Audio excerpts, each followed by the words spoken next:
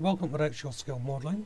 For my next build I'm going to be building this Airfix Supermarine Spitfire MKvb scale 1 to 24.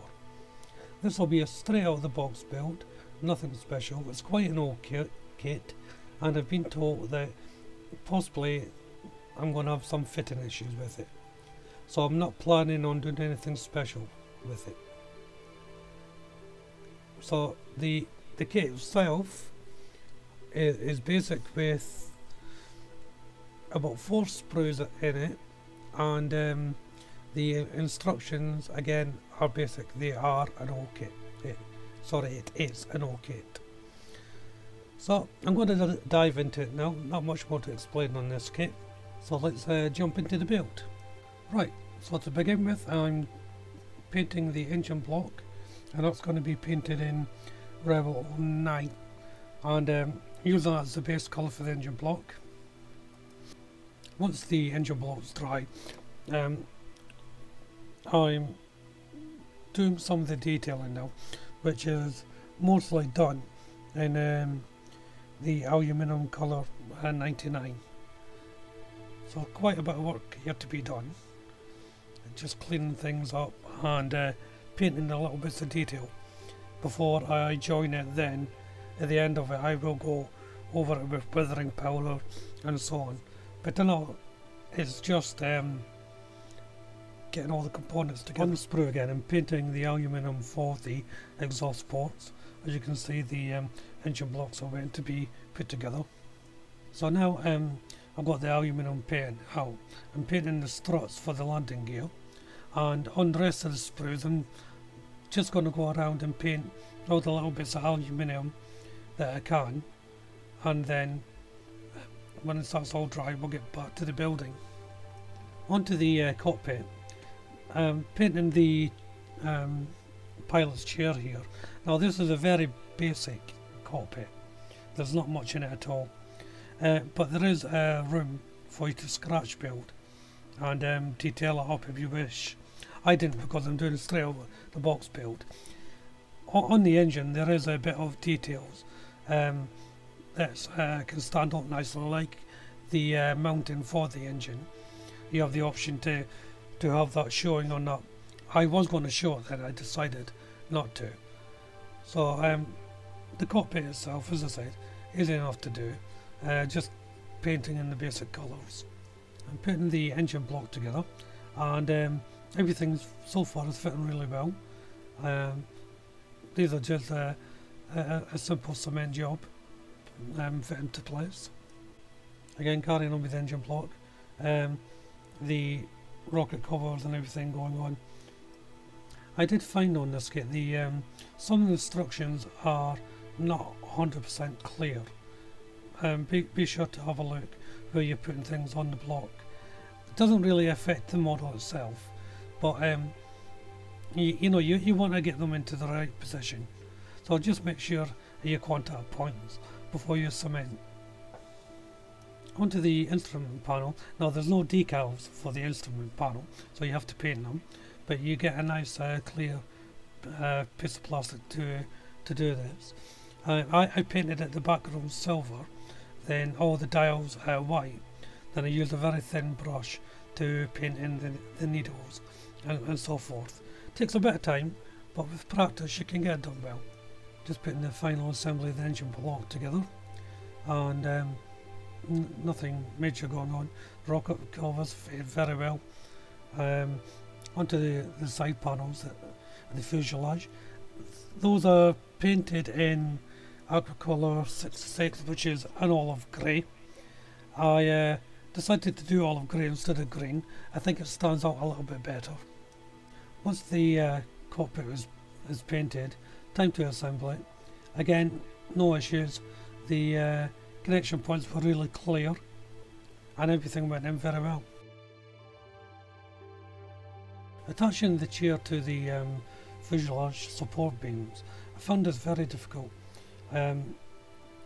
It's better, if you do this kit, to put the pins in all the seat onto the fuselage first, then marry it up.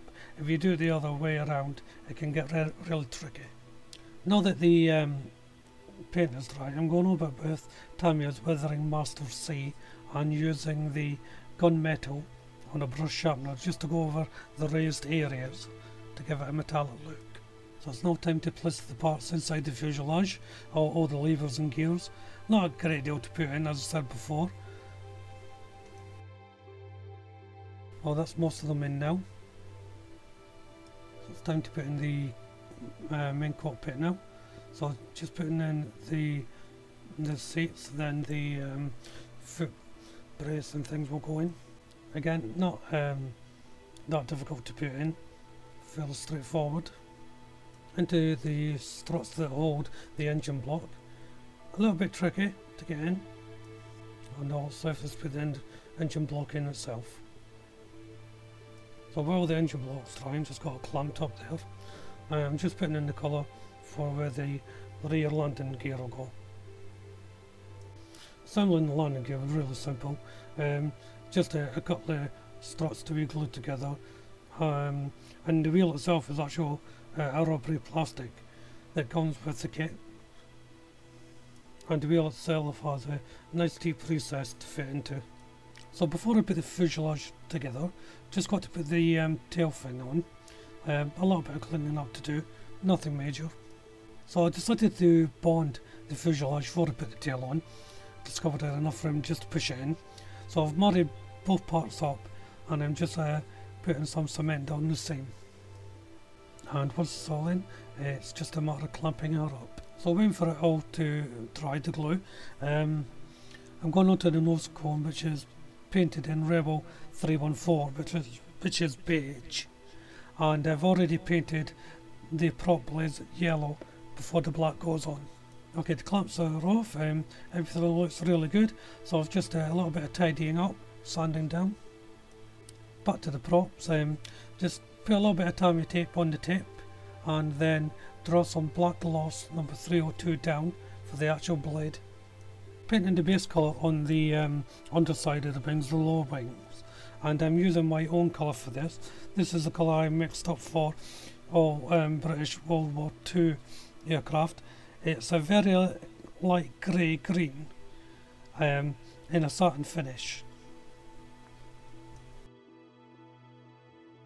So as you can see, that's almost done. That's the first coat done. Time for the landing gear to be made up now. Very similar to the rear landing gear process. You may have noticed two machine guns there in the picture. They go into the wings, but I decided to cut them in half in the end, so that's why I haven't shown them being built. You can have them fully showing or not. I decided to close up the model entirely. Before you bond the wings together and put everything in, now is a good time to put in your yellow stripes, your flash stripes at the front of the wing. It just makes it easier to put them in at this point. Building up the undercarriage. Now, half the stuff that you can put in here, you don't really need to put on. I took a lot of it back out because it was hampering with the process of bonding the wings together. Because, as I say, you can have them in the open position if you want to put a lot more work into the kit. So in the end, I'm just ended up with half of machine guns and obviously the undercarriage wheels. So I'm just painting the inside of the wing now for what's going to be showing, and again that's in the olive grey colour. Popping in the wheels. Again, running quite easily, these just click into place. Now, I did discover if you didn't put any cement on them, you could actually have them up or down, depending on how you want to display at a particular time. If you weren't bothered about the covers, because they're so tight, they will swivel up and stay there if you wish. This is the panel covers. These are the parts that you can leave off if you're going to leave it open. Now, I'm happy with everything. Just a simple case of bonding, putting it on with holding with some clamps. Again, depending on how you displayed the kit, is whether you make modifications. You can either leave these parts on or cut them off. I just decided to cut them off to place them in, and once the structure is cut off, it's just a simple case of bonding them onto the wing. Back to the undercarriage, I'm just painting the cover for the wheels, and now it's onto the tail wings, the aircraft. I'm just pre-painting before I bond and attach them. As you can see, the wings and flaps get bonded separately before I put them all together.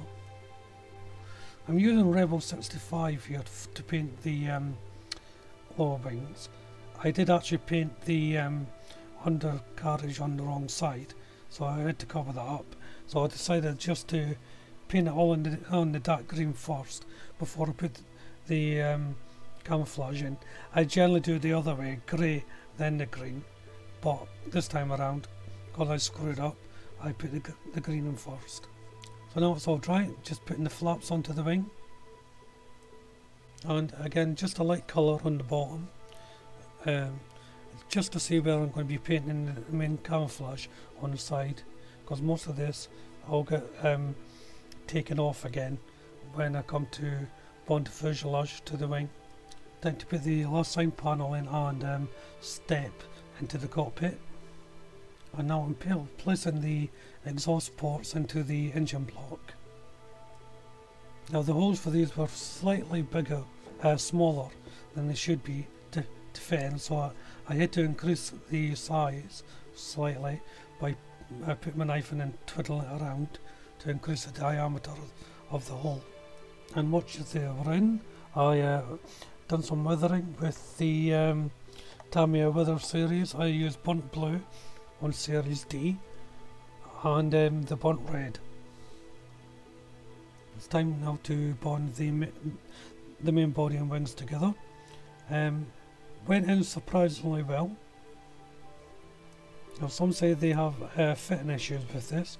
I didn't have many at all, just a slight gap.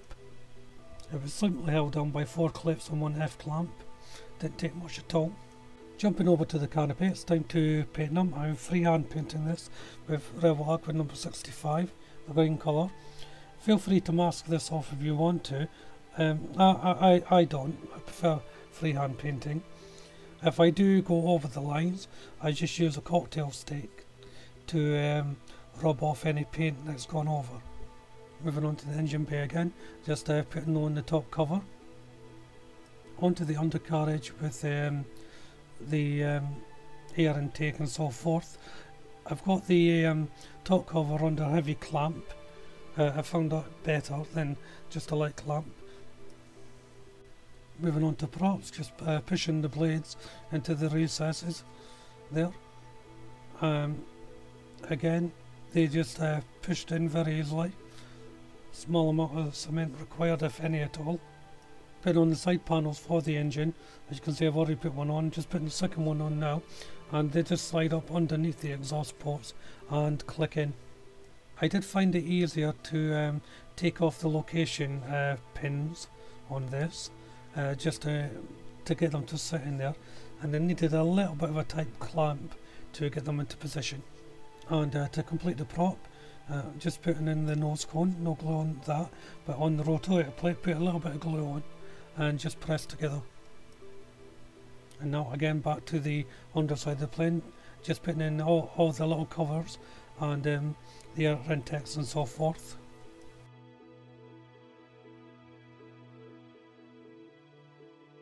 And for the last, putting in the covers for the wheels.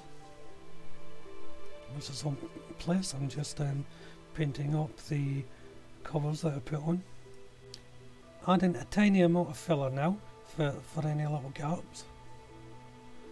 Again, I'm using Villaggio plastic putty for this.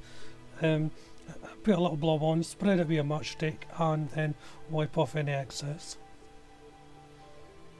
There we go, like that. And for the last patch to attach on the underside is this little thing here. As you can see, I had a little bit of filling to do where the cover and the main fuselage met. There was nothing major, just a little bit. I just went a bit overboard on it.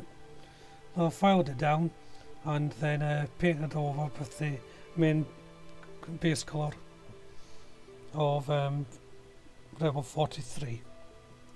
Once everything is sanded down and dried, I'm putting in the camouflage now. So for the tailwind, as I said before, I done it the opposite way around. So I'm just placing in the grey and then moving on to the actual green on the main body.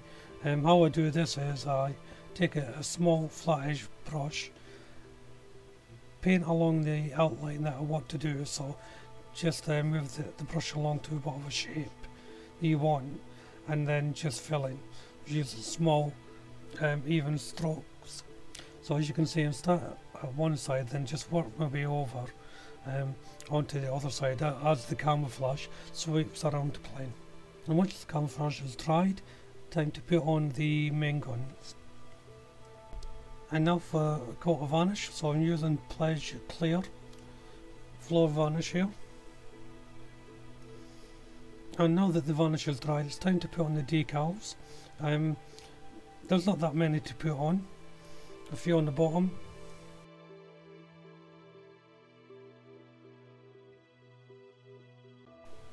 The decals have dried overnight, so I've put a little bit of varnish over them, and now it's time to weather. So I'm using the Tamiya Master Weathering set, and I'm using set B, and I'm using the soot just to dirty up the decals and the dust streaks and things like that. And once that's done, I'm using Winsor & Newton matte varnish. I'm putting this on fairly quickly after the pigment goes on, because it will blend in the pigment a bit better while it's still settling into the kit, and this will give it a better streaking effect. And now I'm putting on the wire for the aerial, which I'm using easy fishing line. So I'm just measuring it up, cutting off a bit, a little bit of super glue on each point, and then secure it. Well, that brings this build to a close. As you can see, everything's on and done. The matte varnish is dried. I prefer matte to silk. There'll be a small slideshow at the end of this video. In the meantime, why don't you check out my other videos? Feel free to leave any comments you like. But for now, thank you for watching. Bye bye.